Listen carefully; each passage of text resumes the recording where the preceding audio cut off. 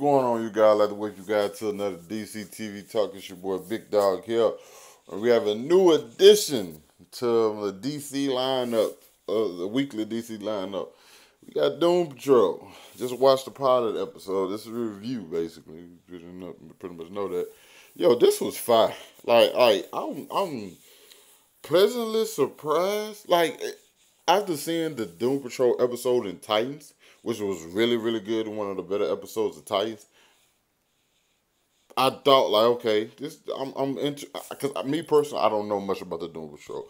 That it proceed. I mean, it goes beyond my comic knowledge. You know what I'm saying? I've never read any of the Doom Patrol comics. I know they're on the DC Universe streaming app, but I just haven't had the chance to like sit down and read in it. So when I saw him in the Titans episode, I'm like, this dude seems cool. And then after seeing this episode today, it's like, yeah, this is like really, really good.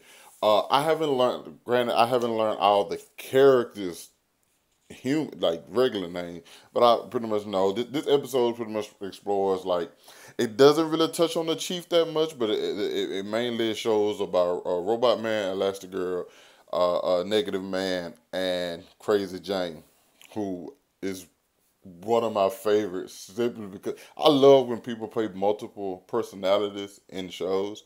That's why I like Wells and The Flash, um, James McAvoy and Split. Like it's just I like when people play multiple characters in a show. Well, as they being one used to being one person, but then I just flip flop through a bunch of other different characters, and I enjoy that. But this episode shows like how everyone in the Doom Patrol came to be, and is narrated by Mr. Nobody, which is like also like just super fucking dope. And his character design, I literally saw one image of his character from the comics, and when I saw it on this episode, I was like, yo, that is way doper than what I saw in the comics. Like it is like the fact that like some of his body is just basically hovering, and like the only part of his face you actually, only part of his body really that you actually see,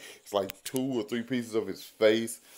That's dope, and the fact this is it's just a show about these outcast losers, who are not accepted into the world, and the world has also forgot about them. They were major parts of the world, or not major, but they were big parts of the world, and then they completely fell out the face of the earth, and like the whole storyline with Robot Man, I knew his daughter was not dead. I knew she wasn't dead. In my mind, I'm thinking to myself, like, this wife dead, just shit gone. But I knew his daughter was not gonna be dead, and I knew that she was holding that from him. Kind of predictable, but at the same time, it's kind of what I wanted to happen. I wouldn't want it to be the any other way. Negative Man, I heard about this whole, he was gay back then, you know what I'm saying? And at that time, couldn't just be gay and then everybody would be cool with it. But so I knew that much, you know what I'm saying? So when I saw him going out and I saw the dude going to save him, I didn't know when he landed that he actually got back up. I didn't know nothing about that, you know what I'm saying? And actually, I see the burn marks. That's why he wears like the mummy outfit. Elastigirl, we pretty much got all of her whole stuff. I wonder, my whole thing with her though, is she gonna be able to control it, or is it just gonna be a lot of blob stuff? You know what I'm saying? That's one thing. It's not that I'm worried about. It's just I'm wondering. You know what I'm saying? Also, it's like can she take damage and stuff like that? Because and also, Crazy Jane has 64 different personalities. I want to see all 64. Give me all of them. When she was switching back and forth with like, I think it was Hammerhead, like Hammerhead, like with the shits, and like you never necessarily know who it is.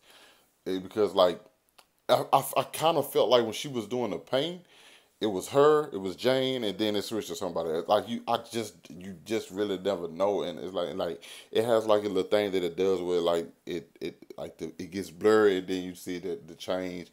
I enjoyed this entire episode, front to back. I like the hour long runtime. I enjoy stuff like this. I like the way that it's narrated by Mr. Nobody to let you know this is a self aware show that know it's a comic book show that knows it's in a comic book.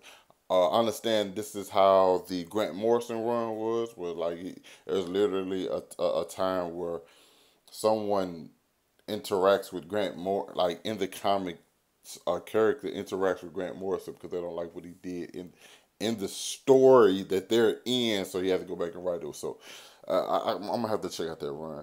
But yeah, I enjoyed the hell out of this episode. I thought it was really really good. Strong start to this show, and I'm excited to watch this every single week. I was up to like 5 last night, thinking it was gonna drop last night. But unfortunately, it dropped at like 7 this morning. I don't know why DC on launch these things earlier, because people be up late at night ready for them to drop. Like, come on now. Come on now, DC. I need to give me my shit at 3, 4 in the morning like everybody else. When I say, when you give me a date, the February 15th, soon as the clock strike 12, it's supposed to be on there. But I can settle for like 3 or 4, not 7 in the morning. Come on now. But overall, I enjoyed, like I said, I enjoyed the hell out of this. You guys let me know what you thought about. What was your favorite part of the episode? Who's probably going to be your favorite character? And I can't wait to see Cyborg. I'll catch up with you guys later for more DC TV talk and other stuff. So, peace.